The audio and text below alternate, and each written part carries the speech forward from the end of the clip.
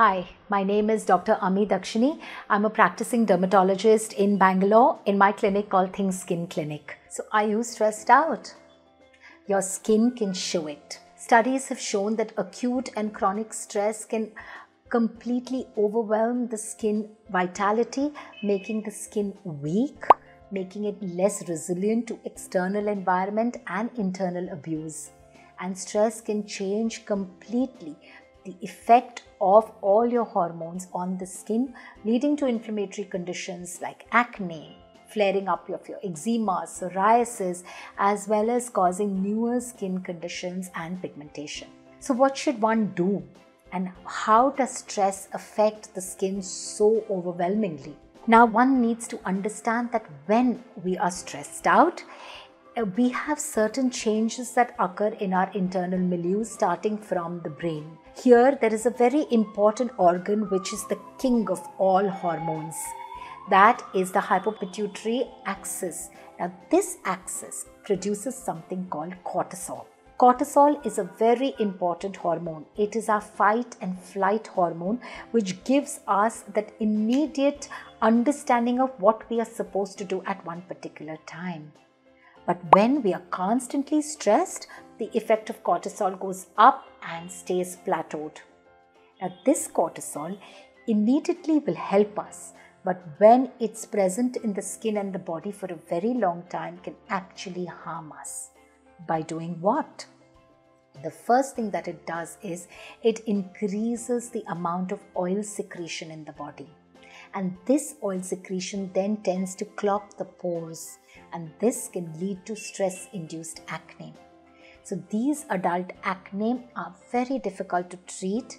They normally do not respond to the conventional medications because its cause is the cortisol and not generally what causes acne.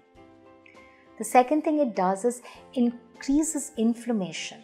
Now, when inflammation in the body increases, there are a lot of changes that happen to the skin.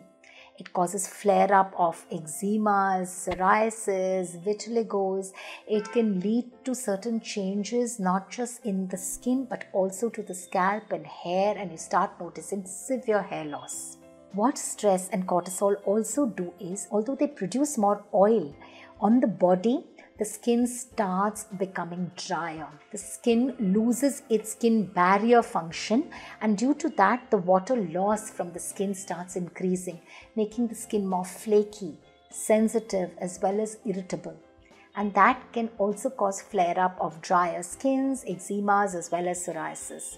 Cortisol is a hormone which, when present for a long time, causes increased sensitivity of the surroundings. So you start noticing more damage caused by pollution, more damage caused by ultraviolet light, and you start noticing more pigmentation, patchy pigmentation on the face. And last but not the least is chronically, if cortisol and stress is high, our collagen and elastin degradation is immeasurable, and new production of collagen and elastin is brought down. Now, when this happens, signs of aging are visible. You start noticing fine lines and wrinkles, start noticing uneven texture, bumpy skin, and the radiance, the freshness, as well as the smoothness of the skin is lost. So stress directly affects the skin in multiple ways, and that we need to understand. And that's where it comes, how do we then take care of our skin? First, we need to remember is we need to equip ourselves with de-stressing mechanisms. Stress is present in all our lives. We all get stressed. But how do we combat it? How do we take care of ourselves when we are stressed? That is very important.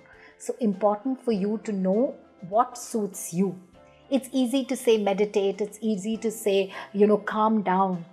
But you need to know what works for you. For some, cooking, for some stitching, for some listening to music, for some, going and doing a sport or just working out can work as a great de-stressor. Find what works for you and do that. The second is when you know that you're a little stressed out and when you are not feeling normal, do not use too many actives on your skin. Keep your skincare routine very simple and balanced. Use a mild cleanser, use a gentle moisturizer, and don't forget your sunscreen. At night, avoid strong exfoliating products like AHAs or BHAs or retinols. Instead, use calming agents like aloe vera gel or a tea tree oil or just simple calamine. That will reduce the irritation that is brought by stress and cortisol onto your skin and give you some time to feel calm and cool without using those actives. The next thing that you can do is find ways that you can help your skin grow by maintaining a healthy, nutritious diet. You can add more proteins because collagen is nothing but a derivative of a protein. You can add more antioxidants because that will reduce the oxidative stress that is produced during high cortisol levels. So you take more fruits like berries, citrus fruits, which act as great antioxidants. Take internal sunscreens like your beta-carotene rich bell peppers, pomegranates, watermelons, ginger, garlic.